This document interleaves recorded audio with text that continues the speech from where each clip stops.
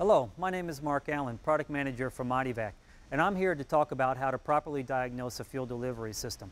Because fuel pressure is so critical to modern fuel injection systems, current diagnostic techniques tend to focus only on the capability of the fuel delivery system to provide pressure. So while fuel volume is just as critical to engine performance, it is largely overlooked or assumed to be adequate. In many cases, checking fuel volume is considered only as a last resort. The fact is, peak engine performance and efficiency depend on adequate fuel pressure and volume from idle to peak horsepower. Diagnosing a fuel delivery system by considering pressure or volume alone can be misleading and unreliable at best, especially if testing is not performed at peak engine output when its volume requirement is greatest. The Mightyvac FST Pro Fuel System Tester is the only on-car diagnostic tool that allows a technician to simultaneously observe values for both pressure and volume while simulating peak engine requirements. This video demonstrates the proper application of the Mightyvac FST Pro to achieve the most accurate and reliable diagnosis of a vehicle's fuel delivery system.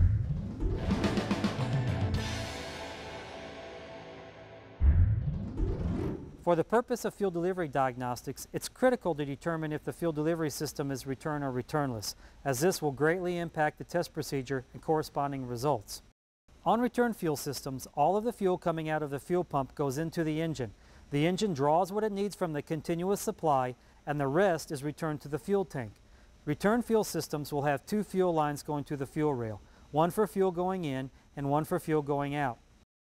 On a returnless fuel system, the only fuel pumped to the engine is what it actually uses.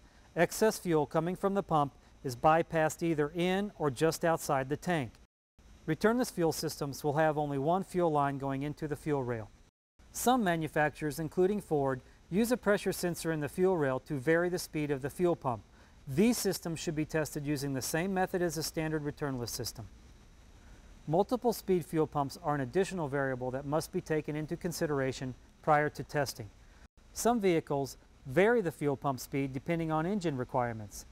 In the case of a multiple speed fuel pump, follow the vehicle manufacturer's procedure to switch the fuel pump to its highest speed prior to testing.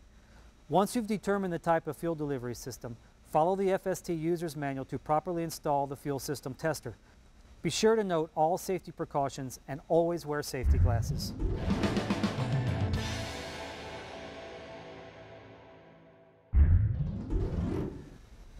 The key to determining whether a fuel delivery system is failing is to test it at peak engine output, because that is when it's under its greatest demand.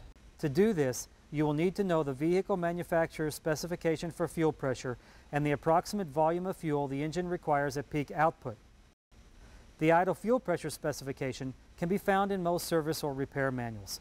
The maximum fuel volume requirement can be determined using the maximum engine fuel volume requirements chart in the back of the FST user's manual, or it can be calculated using the maximum fuel flow formula found on the AASA Fuel Pump Manufacturers Council website at fuelpumpinfo.org.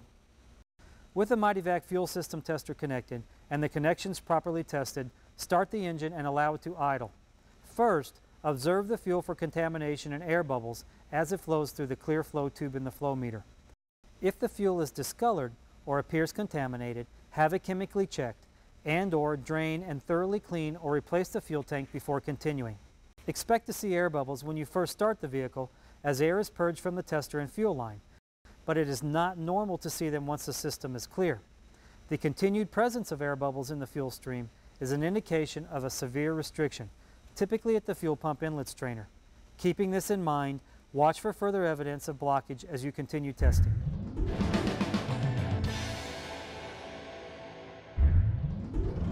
On return fuel systems, at idle, the pressure gauge will indicate the fuel pressure in the system.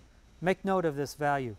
Next, note the volume of fuel by reading across the top of the float on the FST flow meter and comparing it to the adjacent scale. Because the fuel pump operates at a constant output and all of the fuel must pass through the fuel rail, diagnosing the performance of a return type fuel system is very straightforward if you know the pressure and volume at the rail. In fact, on a return system, the test values for pressure and volume at idle represent the peak output of the fuel delivery system. Start by comparing the test value for idle pressure to the manufacturer's pressure specification. Is it normal, low, or high?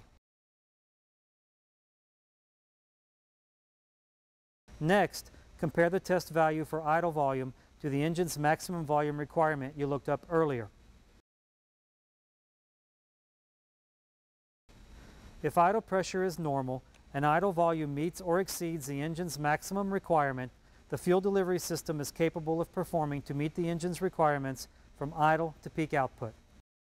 However, if the pressure is out of specification and/or the volume is below the maximum requirement of the engine, this would indicate a malfunction in the fuel delivery system.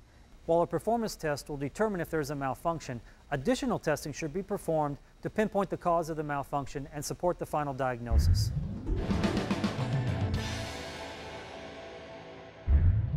The first test is to determine the maximum pressure the pump can produce when all flow is restricted.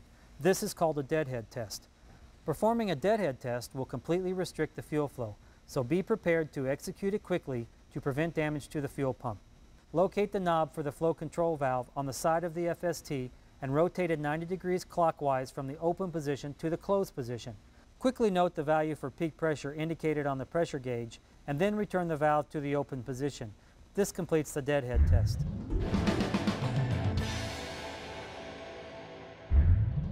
The second test is to determine the peak volume of the pump when there is no restriction to flow. This is called the bypass test because the volume is measured when the fuel flow is bypassing the pressure regulator.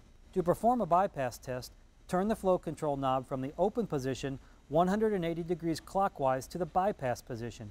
You will notice the fuel flowing from the bypass port located on the side of the tester above the flow control knob. While in the bypass mode, note the peak flow by reading across the top of the float on the FST flow meter. After you've recorded this volume, return the knob to the open position. If the vehicle stalls during this test, simply return the knob to the open position and restart.